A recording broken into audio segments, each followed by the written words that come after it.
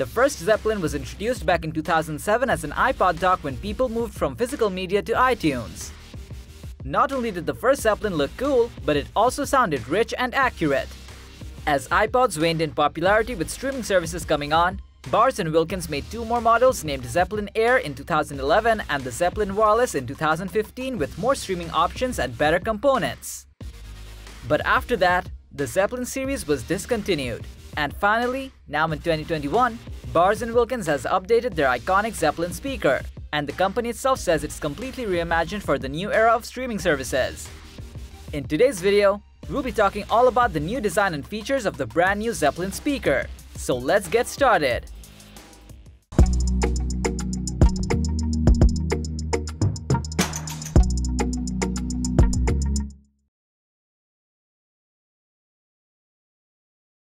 Now design-wise, it actually reminds you of the original Zeppelin speaker, but for the build, it will certainly last longer than the original one.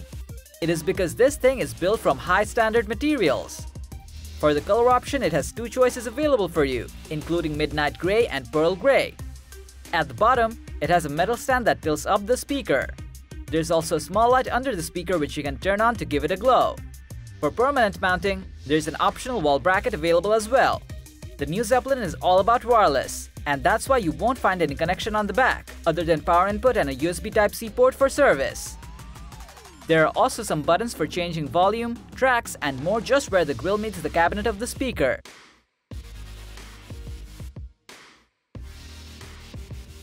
Internally, the new 2021 Zeppelin speaker has a pair of 1-inch decoupled double-dome tweeters, found in the 600th anniversary series speaker.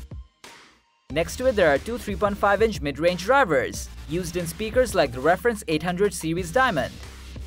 Finally, at the center, it has a 6-inch subwoofer, and all of these are powered by a total of 240 watt of amplification.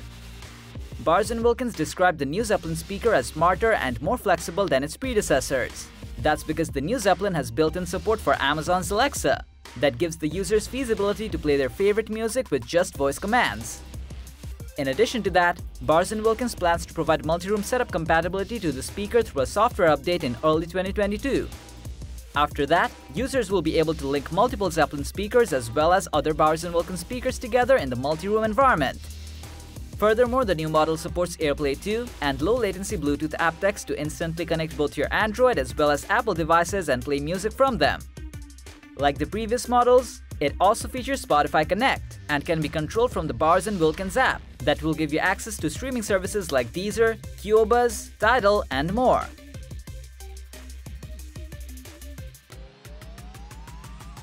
It's clear that the Zeppelin speaker was the most desirable all-in-one speaker in the era of iPod docks. But as the brands like Amazon and Sonos have taken over as multi-room audio and speakers, it felt like Bowers and Wilkins had lost their ground. But we're hopeful that with the new Zeppelin speaker, the company can turn the table. The speaker starts at $799 and has all the high-end features and build quality that makes up for it. So that was all about the Bowers and Wilkins new Zeppelin speaker for you.